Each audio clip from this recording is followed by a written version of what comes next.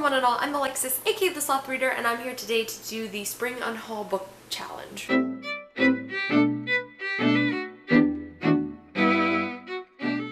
This is created by Books and Law, so I'll have her video linked down below. You guys know I frequently unhaul books off of my shelves, and even though I just did one like 3 months ago, I saw this and I was like, what a great time to unhaul some more. With this video, I have a lot of ones.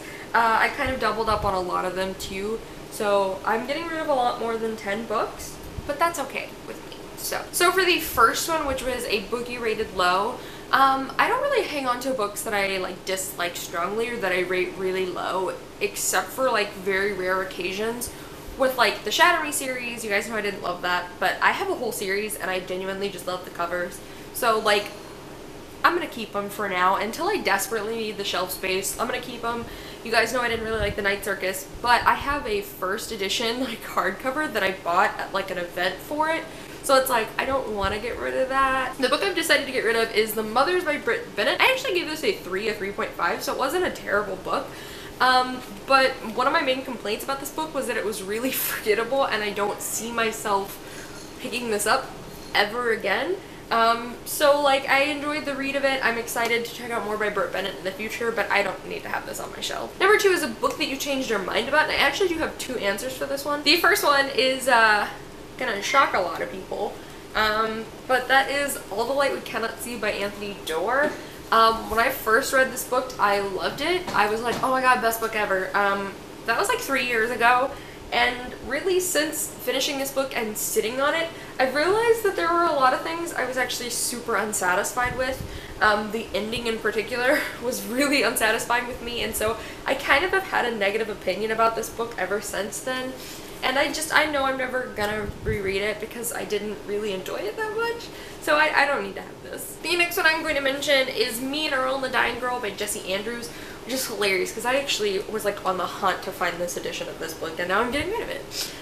But I really loved this book when I first read it. I was like, oh my gosh, it's so funny, it's so unique. And I realize now that it's really not either of those things. I'll never reread this. If I want to revisit this story, I probably could just watch the movie. It was great when I read it, but I'm not ever gonna reread this again, and I probably wouldn't like it if I did. So the next question was a series you won't be completing, and I didn't have an answer for this one. All of the series that I decided I wouldn't be completing, I either own all of the books that I like have read up to and enjoyed. Like, I'm not gonna read Girl of Nightmares, which is the sequel to Anna Dressed in Blood. I'm just not interested, but I still have Anna Dressed in Blood because I still liked Anna Dressed in Blood. So like, I just don't have an answer for this one, but I have tons of answers for all the other ones, so it works. The next one is a book that you DNF'd, and I have 2 answers for this one. So the first one is You by Caroline Kepnes. I tried to read this last October, and I think I made it like 150 pages in, and then I just put it down and never picked it back up, and I never had a desire to pick it back up.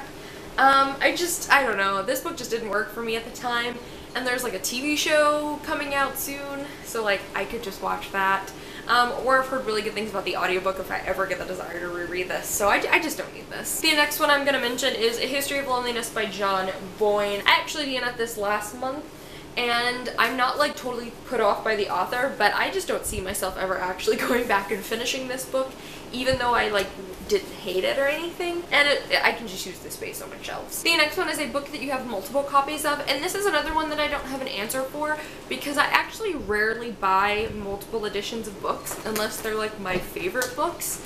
So like, I have 2 copies of The Book Thief, I have 2 copies of Pride and Prejudice, and then I have like my special like Japanese editions of books.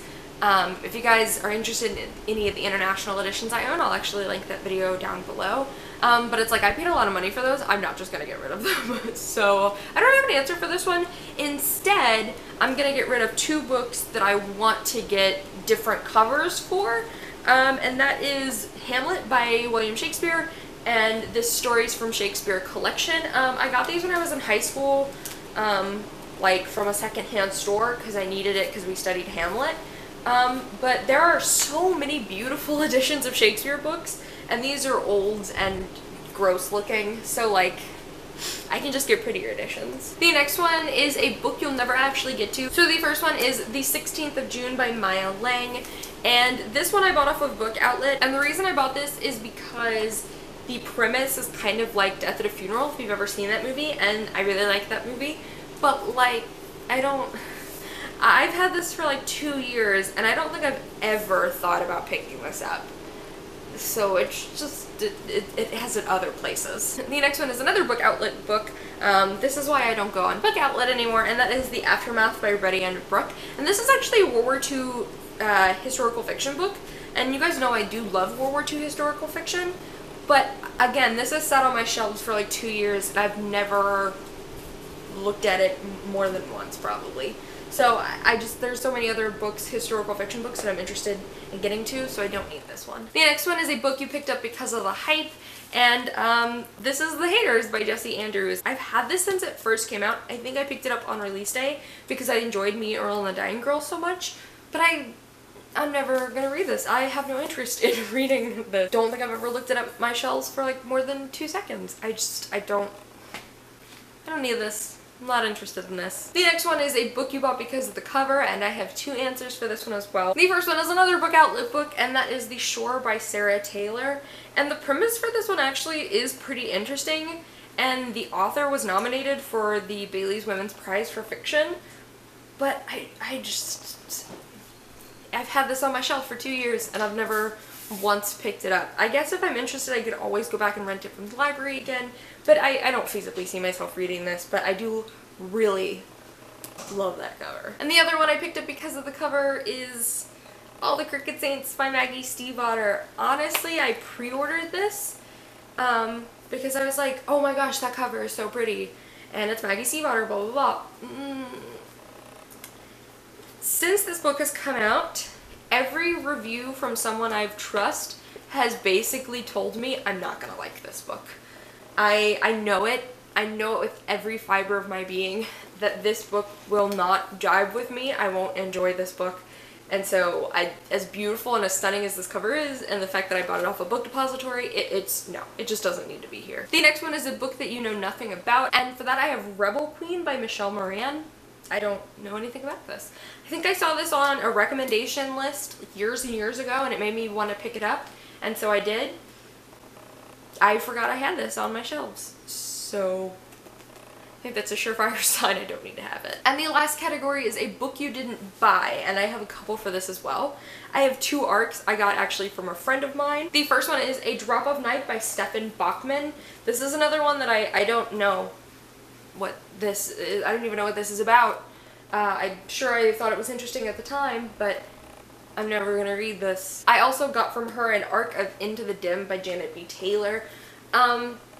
Very similar case. I've heard reviews from this from people who didn't love it, and I have since realized that time travel, not my thing. I don't really enjoy books about time travel, and that's what this is about. So every part of me tells me I'm probably not gonna enjoy this, so I'm just gonna get rid of it. And the last one is a book called Girl Parts by John Cusick.